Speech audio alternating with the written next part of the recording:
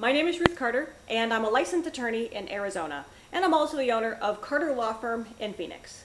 And today I want to talk about using third parties for your blog, your photos, your videos, things like that.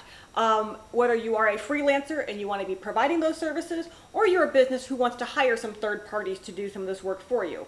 No matter which side of the deal you're on, you need to have a really good contract up front. I was just talking with someone who wanted to get into freelancing, and I told her, before you do anything, make sure you have a solid contract template that covers, the scope of the work you're going to do, when you're going to get paid, how you're going to get paid, dealing with copyright issues, whether you're going to retain it, they're going to retain it.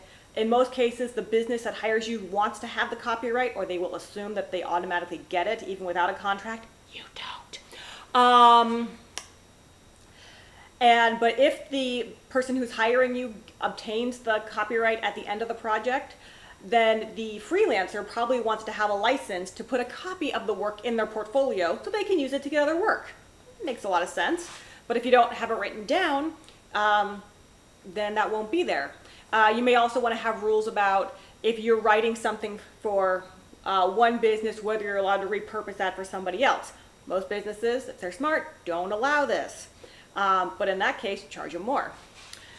Another thing to think about is, with every contract, you want to have provisions in place that are going to resolve problems. So if something bad happens between you and the person you're working with, how are you going to fix it? Are you going to have to go to court? Are you going to hire an arbitrator, a mediator?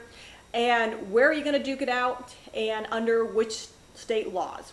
So especially if you're working with people who are out of state, you want to have that crystal clear from the beginning, so that if something bad happens, you already know in advance how you're going to take care of it. So I hope this has been helpful. If you are somebody who is either wanting to be hired as a freelancer or wants to hire freelancers, please make sure you have solid contracts in place before the project begins. And that way you avoid problems. So if you need that kind of help, hire a business attorney in your community, and I will catch up with you later. Take care.